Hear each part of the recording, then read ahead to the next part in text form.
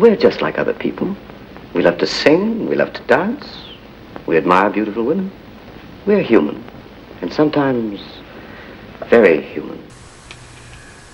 Hi everyone, we're here for another installment of my crafts, and it's primarily featuring my muse, Brent Spiner, and we're going to have a few more tags. We do have some pins, and of course a lot of these things are laminated. We'll have some bead embroidery, some finished jewelry, and some Halloween items, and I hope you all really enjoy it. There's some more tags that I finished. Of course, I embellish anything on the outside and the underneath with black gesso. There's our black gesso, which I use quite a bit. And on these, I put some painting with some toll painting. Looks like folk art plaid, a metallic periwinkle. I really like that color. This one has Mycanius oxide on it, and it has a couple pictures of Brent. That one has the painting. I think it has some silver on there. And the Mycanius oxide, when you put it on anything, it comes out kind of rough. And once you put the gloss on it, it makes it a lot nicer. It makes it really, really shiny. There's a tag, or will be a tag, of Brent from his new web series, Fresh Hell. I hope you all catch that. And here's a data lore. There's lore and data. And there's our current Brent. And that one also has a Mycanius oxide in the background. And here's a little dimensional glaze that I put over a picture of Brent, and I made it into a bracelet. I've been using the diamond glaze on a lot of my projects, and just came out, Mod Podge came out with its own dimensional type of glaze, so I'm going to be experimenting with that and getting back to you. Here's some other tags that I made by repurposing other cutesy little tags. They're little pins that I get, and I put the Mycanius oxide over the black gesso on that, and glued the picture and put the dimensional adhesive on it. Here's one with an embellished frame, and I glue the treated picture. I do put coats of the diamond glaze on the front and the back of the picture before I glue it to anything. It helps keep its shape and it makes it look nice. And then I put the dimensional adhesive in the middle of it on a flat surface and let that dry. That's all glued to recycled cardboard, which has silver on the back of it, and then I glue a pin back. Here's a couple of earrings that I did. These are just die-cut types of cardboard, and this is the way they come, and then I put the black gesso on them. Usually I do put the Mycanius oxide. I love the way it sparkles, and you can see that in the background. And there's a couple of older pictures of Brent. Here are some wood items. There's a wood item. There's a repurposed pin and some more wood. I love that picture of Brent. Here's a little charm, and I put the dimensional adhesive over that, and I'm pretty sure that's probably going to go on a necklace. I really like that.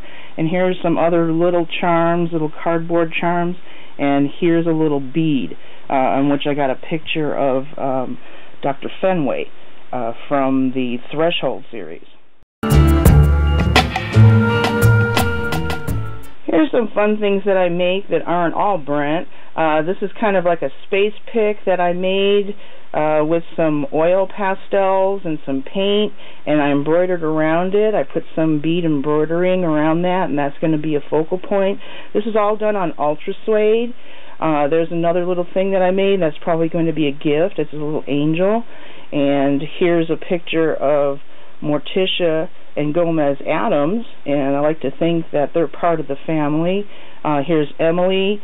Here's kind of a steampunk combination with pictures and gears, and I put a little Swarovski crystal in that. Here's a couple of older dimensional projects that I had that I put on Ultra Suede and then embroidered around it, and there's a little piece of a polymer clay embellishment that I put on some ultra suede and did some beading around it and added some Swarovski crystal. Also right here, this was a little experiment and it came out really good.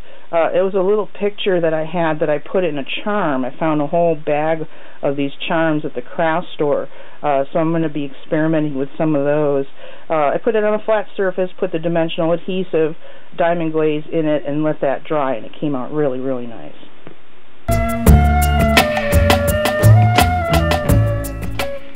I know it's a little bit past Halloween, but I wanted to show you some of the things that I made with a Halloween theme. Here's a repurposed pin, and I've got like little stickers and little kind of fake plastic rhinestones and things on it. Here are a couple of small beaded pumpkins that I made with seed beads. And over here, these 6 little charm tags were made with paper. There's scrapbooking paper on the back, and then I do have a piece of metal on which I've put painting. I usually use a metallic purple. There's my metallic purple that I love so much, and my Canius oxide. And then I put little stickers and cut out objects and little rhinestones. I did glue everything together. First I laminated everything, and then I glued all the little parts on it. They are laminated front and back, so they'll hold up quite well. I'm probably going to be making a Halloween themed necklace.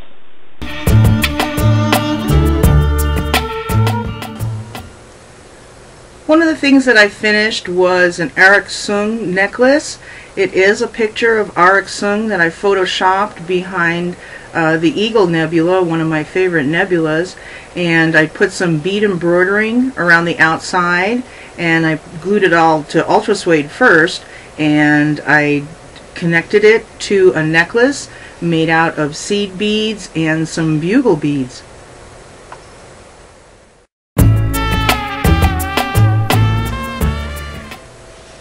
Here's a data necklace that I completed. It does have, of course, the ultra suede and the bead embroidery, a couple of little wood hearts, and I think I embellished those with some Canius oxide.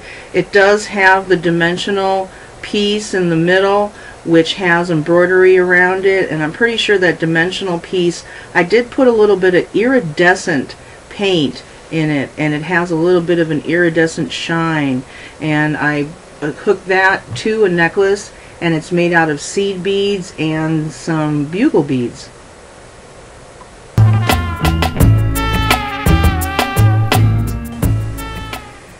Here's one of my favorite Brent Spiner characters. It's Lore, and here's a Lore necklace. You can't see it against the black too well, but that is leather cord, and I've got some black beads right down in here, and this is one of the components that I made where you put it together with glass, and there's Lore on one side, my heart Lore that I made in Photoshop, and there's one of my favorite pictures of Lore. In between, in the sandwiched of the layers, I do have pieces of holographic bag, and on the pictures I had punched out little shapes so you can see the holographic bag through it. The outside, the frame, has been embellished with black gesso and Canius oxide, and then it was coated with dimensional adhesive, probably diamond glaze, to make it shiny.